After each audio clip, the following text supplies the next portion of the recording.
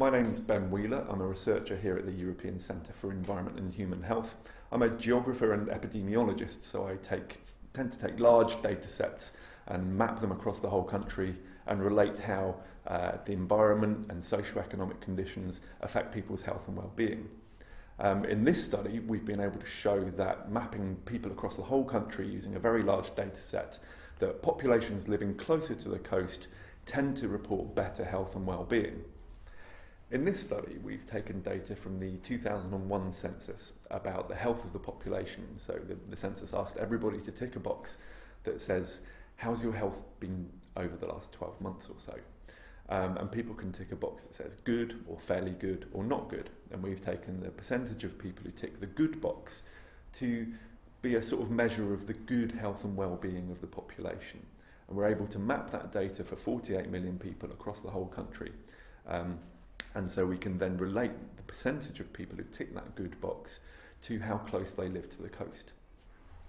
So once we'd collated that data on good health and on how close populations live to the coast, we analysed it with other data sets that might be involved in that relationship. So we looked at things like how much green space there is in an area, socio-economic deprivation, and also urban-rural, so whether we were looking at cities or rural areas and trying to analyse those separately to get a really good idea about these sort of complex relationships.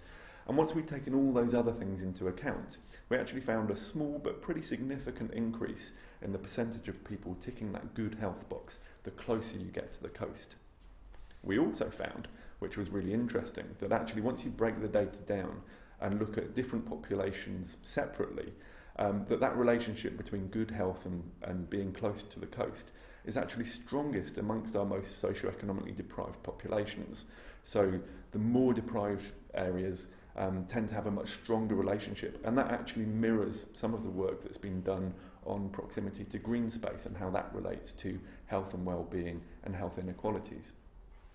Well, this kind of study actually can't prove cause and effect. It can only show an association between two things, in this case, proximity to the coast and good health.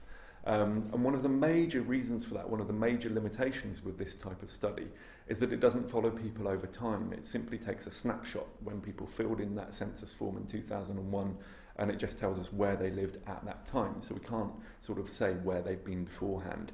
And we do know one of the major issues around this kind of study is something called the healthy migrant effect, where people who are wealthier and perhaps healthier have more capacity and more ability to move around the country and perhaps to move towards desirable areas like the coast. And we all know that property prices tend to be perhaps more expensive by the coast. So there are sort of, there may be other things going on here that explain the fact that we seem to find healthier populations by the coast. And this kind of study just isn't able to pick that apart. Well, this study fits into a whole programme of research at the European Centre for Environment and Human Health about natural environments and how they might support good health and well-being.